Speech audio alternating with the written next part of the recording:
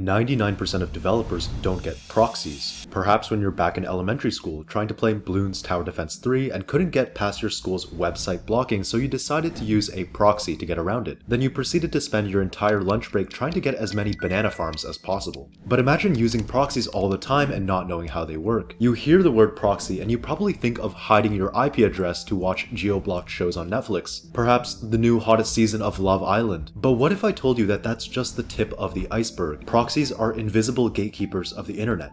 But are they protecting you or controlling you? They're one of the most powerful and dangerous tools on the internet. But in this video, we're diving deep into the world of proxies to show you how they work from a more technical standpoint. So what is a proxy? A proxy server is an intermediary that acts as a gateway between your device, the client, and the wider internet, or the server. When you attempt to access a website or web service, your request is not sent directly to the destination. Instead, it is first routed to the proxy. The proxy then either forwards that request to the destination server on your behalf, or handles it internally if the content has been cached. Once the proxy receives a response from the destination, it sends that data back to you. From the server's perspective, the request appears to originate from the proxy rather than from you directly. This redirection allows the proxy to apply rules, rewrite requests, anonymize the client, cache content, monitor activity, or perform other network functions that would otherwise be unavailable to the client or server alone. Why even use a proxy? There's so many reasons why people and organizations use proxies. It provides anonymity and privacy. A proxy hides your IP address, making your activity harder to trace. For users who want to browse anonymously, avoid targeted tracking, or appear as if they are located in a different country, a proxy is very valuable. Organizations use proxies to filter outgoing and incoming content. Proxies can block access to malware sites, enforce usage policies, for example, no social media at work, or prevent users from uploading sensitive data to the internet. It can also bypass geo-restrictions and censorship. Proxies can make it appear as though your traffic originates from a different location, allowing access to region-locked content. For example, Netflix shows, news sites blocked in certain countries, etc. They help bypass censorship in restrictive regimes. Another one is load balancing and SSL offloading. In server-side use, proxies can distribute incoming traffic across a fleet of backend servers to improve scalability and reliability. They can also terminate SSL connections, which I'll explain later, reducing overhead on application servers. But you've probably heard of this concept of forward versus reverse proxies. But what does this mean? A forward proxy sits between clients or users and the internet. The client knows about the proxy and explicitly sends traffic to it. This is the standard model for personal or organizational use.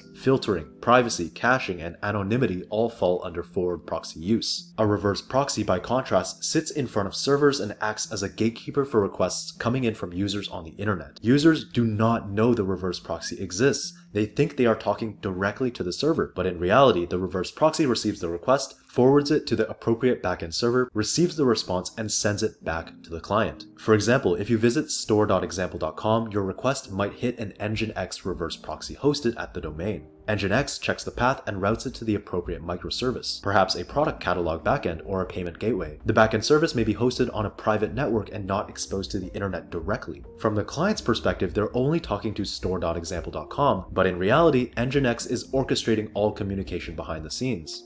Now back to SSL termination. A very common function of reverse proxies is SSL termination. This means the proxy is responsible for handling the TLS handshake and decrypting incoming HTTPS traffic. Once the proxy decrypts the request, it can inspect or modify it before forwarding it to internal servers over plain HTTP. This is very powerful because it reduces the CPU overhead on backend servers, centralizes SSL certificate management, and enables logging and access control at the proxy layer. And talking about proxy servers, thank you to 𝗙𝗘𝗘 for sponsoring this video, the most efficient and powerful way to access and automate web data collection. 𝗙𝗘𝗘, formerly known as Smart Proxy, is a powerful developer-friendly platform that enables you to extract, automate, and scale web data collection using residential proxies, custom scraping scripts, or their universal scraping API. Whether you're a software engineer, product lead, data analyst, or building a data-intensive web business, 𝗙𝗘𝗘 offers an all-in-one solution that dramatically simplifies the way you collect and operationalize data from the public web. 𝗙𝗘𝗘 makes it incredibly easy to get started. Every product comes with a free trial, 3 days and 100 megabytes of usage for proxy products, and 7 days with 1,000 free requests for the scraping API, allowing you to test performance with zero friction. The platform's intuitive dashboard, plug-and-play scraping templates, and extensive documentation make it ideal for both technical and non-technical users.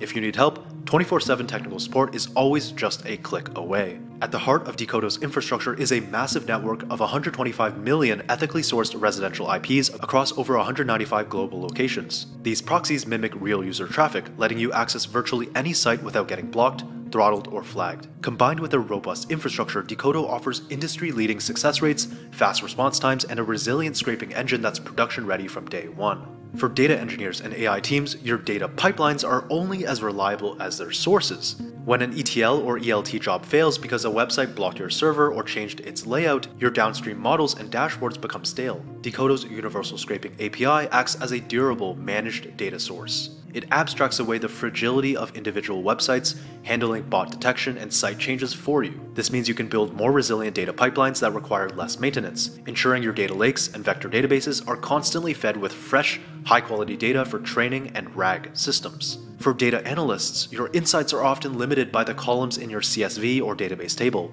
Imagine you have a list of sales leads. With a simple Python script using pandas and 𝗙𝗘𝗘's API, you can enrich that in minutes. For each company, you can automatically pull in their industry, employee count from LinkedIn, and recent news from financial sites. This transforms a flat list into a rich dataset, allowing you to build far more powerful models and dashboards in Tableau or Power BI to identify your true ideal customer profile. And for software engineers and QA teams, flaky end-to-end tests are a nightmare. Stop debugging test failures caused by your CI/CD runner's IP getting rate limited or banned by a third-party API you integrate with. By routing your Playwright or Selenium tests through 𝗙𝗘𝗘's network, you can ensure reliable testing of geo-specific features, verify localization by seeing your app from anywhere in the world, let's say Japan, London, or New York, and even perform realistic load testing that simulates traffic from thousands of unique users, not just a single server. 𝗙𝗘𝗘 is also surprisingly affordable, with some of the best pricing among premium proxy providers, a pay-as-you-go model, and a 14-day refund policy.